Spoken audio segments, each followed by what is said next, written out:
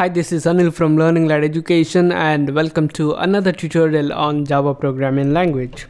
So in the previous tutorials we have learned about the methods in Java programming, and in this tutorial we're gonna learn about the pass by value and pass by reference.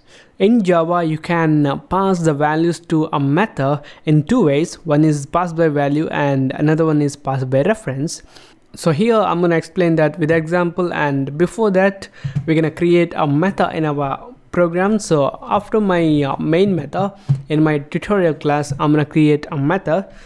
So it's going to have the access modifier as public, static, and then we're going to have the return type as void, and then we just need to give a name for our method, and I'm going to call it as display. And also know that if you want to pass parameters to the methods, then you have to specify that between these parentheses.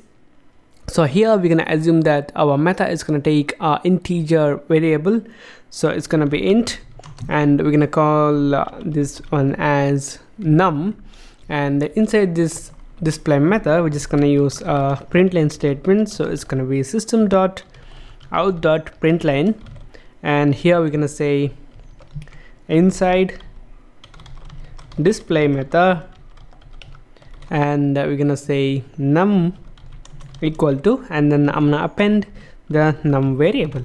So here this is enough for this display method. So we are taking an integer parameter, and inside this method we are just displaying the value of that num variable, and also we are not returning any value from this display method.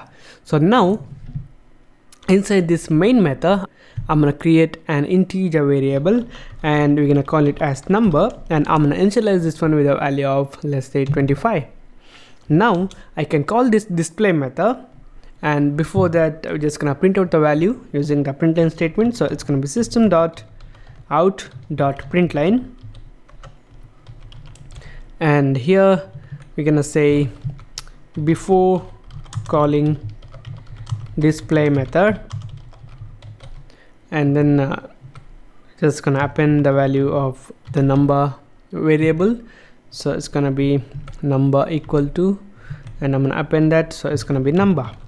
And then we're gonna call our display method, so it's gonna be display, the method name, and then here we're gonna pass the number variables value, and then we're gonna copy this println statement, and I'm gonna paste it here, and I'm gonna say after calling the display method. So now here you guys can see we have created an integer variable in our program, and we are displaying the value of that variable before calling this display method and after calling this display method. So now the important thing is, whenever we pass arguments to the methods, there is a possibility of two ways.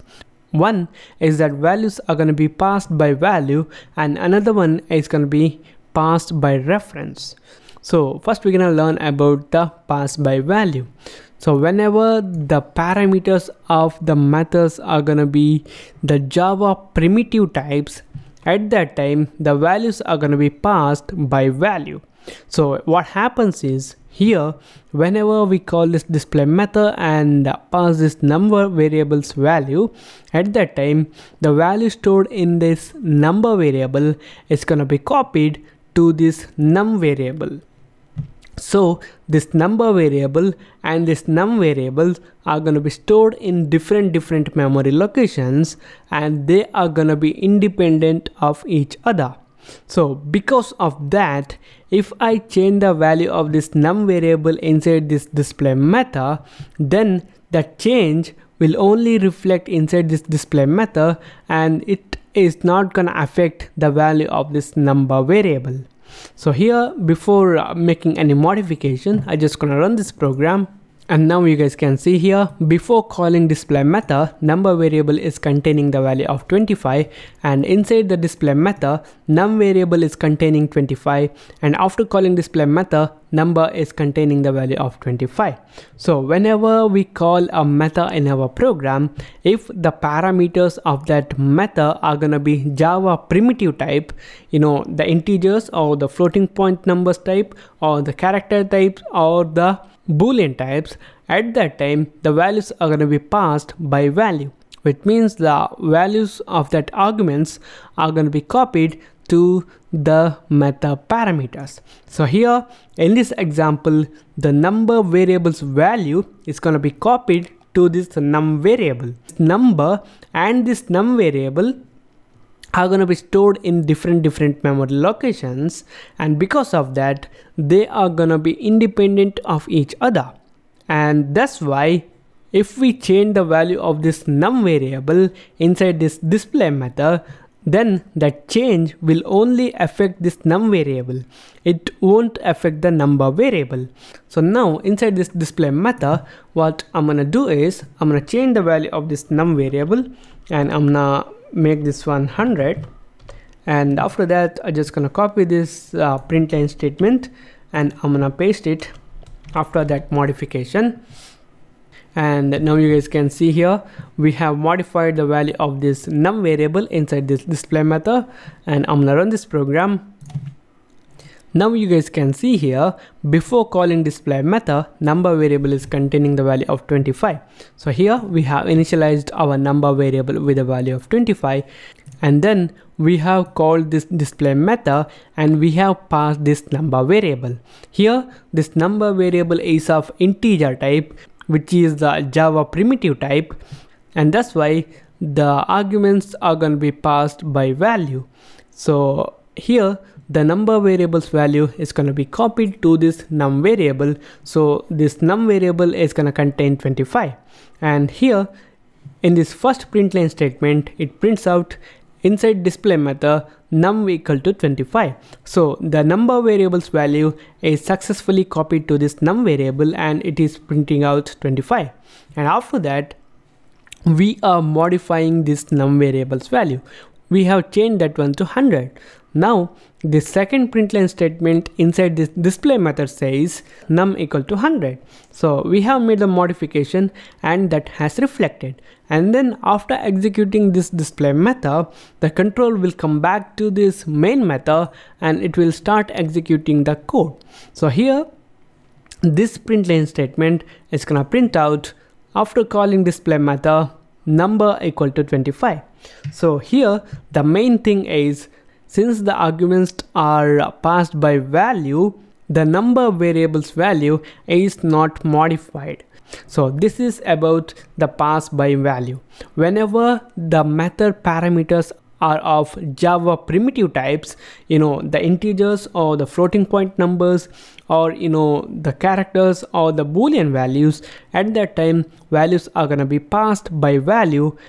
And at that case, if we change the value in the called method, at that time that change will not reflect in the calling method.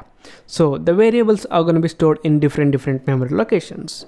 Now what if we pass the non-Java primitive types to the methods? For example, what happens if we pass an array or an object? So here we're gonna see what happens if we pass an array. So to demonstrate that, what I'm gonna do is I'm gonna create another method inside my tutorial class. So here after my main method and also after my display method, I'm gonna create another method. So it's gonna have the modifiers as public static. So it's gonna be public, then we can have the static, and then let's assume that our method is not gonna return any value, so it's gonna be a void type, and we're gonna say display array, the method name, and then our method is gonna take an array as a parameter. So here we're gonna assume that it's gonna be taking an integer array, and I'm gonna call it as values. And inside this display array method, we're gonna print out the values of this values array. So I'm just gonna copy this println statement and I'm gonna paste it here, and I'm gonna say inside display array method, and we're gonna say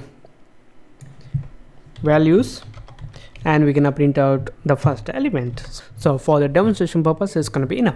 Now in my main method, just gonna comment this code out so that whenever you're gonna get the source code of this tutorial, you guys can just try out this code. So here I'm gonna create an integer array, so it's gonna be int, and then array, so it's gonna be value, array name. You guys can give any name, and here we're gonna have 2 elements. For example, let's say 125 and 635. All right, now whenever we pass the non-Java primitive type to a method, at that time the reference will be passed. It means if I pass this value array to this display array method, at that time the memory address which is used to store this array will be passed to this method parameter, which means if I call the display array method here, and if I pass value here, the integer array, at that time the memory address of this value array is going to be passed to this display array method, and that address will be stored in this values variable. So at that time this values array and this value array are going to be pointing to the same memory locations. And because of that, if we change the value inside this display array method, then that change will reflect inside this main method also, because here the values are passed by reference. So just to demonstrate that, what I'm gonna do is I'm gonna use a println statement here, and I'm gonna say first element of value array, and then we're gonna refer that, so it's gonna be value, the array name, and we're gonna refer the first element at the index 0. Now I'm just gonna copy this println statement, and I'm gonna paste it here, and we're gonna say before display array method, and here we're gonna say after display array method. It's gonna be display array, and here in this display array method we're gonna say first element is, and then we're gonna refer that values of 0. And now I'm gonna run this program. Now you guys can see here, before display array method, first element of value array is 125. So you guys can see here 125. And after that we have called this display array method, and we have passed this value array as the argument. And since these arrays are Java non-primitive types, the reference of this value array is going to be passed. What it means is the memory address which is used to store this value array is going to be passed. So this memory address will be copied to this values array. So these values and this value array are going to be pointing to the same memory location. If I change the value of this values array inside this display array method, then that change will also reflect in this value array. So here what I'm going to do is I'm going to change the first element, so it's going to be values, and then the first element 0, and we're going to store 100. Now I'm just going to copy this, and I'm going to paste it here, and I'm going to run this program. Now you guys can see here, inside display array method, first element is 125. This element 125 is printed out here because of this println statement. And then we have called this display array method and passed this array. And since the memory address is passed here, this values and this value array are going to be pointing to the same memory locations. And here inside this display array method, our first println statement is going to print out the first element is 125. And then we have changed the value of this values array, and we have changed that first element to 100. Now since this values array and this value array are going to be pointing to the same memory locations, if we make any changes, that change will reflect. So here this values array's first element is changed, and that's why it's going to print out 100 here. Now after calling this display array method, our value array's first element value is also changed. you guys can see here it is displaying now 100 because the reference is passed whenever we use the Java non-primitive types. If we change the values in one method, then that change will reflect in another method. So this is about the pass by value and pass by reference in Java programming language. So thank you for watching. Don't forget to subscribe to my channel, and if you guys have any doubt or any suggestion, don't hesitate to tell us. And you guys can like my Facebook page at facebook.com/learninglad, and also you guys can follow me on Twitter at learningladedu, and you guys can get the source code of this tutorial in my website learninglad.com, and I'll see you in the next tutorial.